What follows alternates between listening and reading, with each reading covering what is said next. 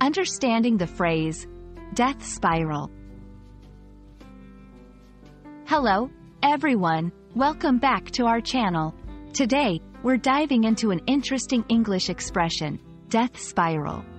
Stick with us as we explore its meaning, usage, and origins. Let's unravel the mystery of this dramatic phrase together. The term, death spiral, refers to a situation that is rapidly deteriorating and is difficult, if not impossible, to recover from. It's often used in economics and finance to describe a company or market heading towards collapse. However, it can also be applied to any situation where there is a vicious cycle of problems that lead to an inevitable downfall. The phrase has a vivid and somewhat morbid imagery. It likely stems from a literal downward spiral one might imagine something or someone taking as they head towards disaster.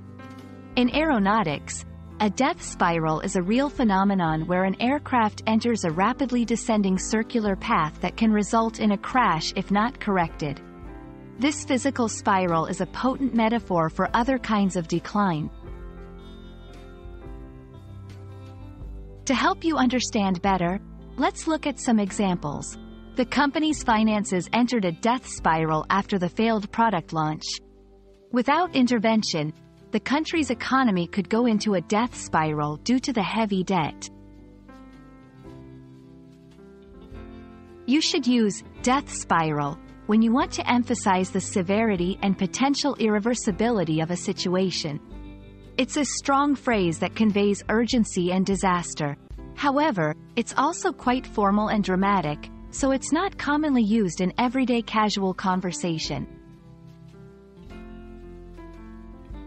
And that's a wrap on the phrase, death spiral.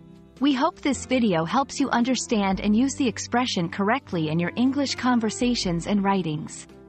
Don't forget to practice what you've learned today, and see if you can spot this expression in the news or literature. Until next time, keep learning, and we'll see you in the next video.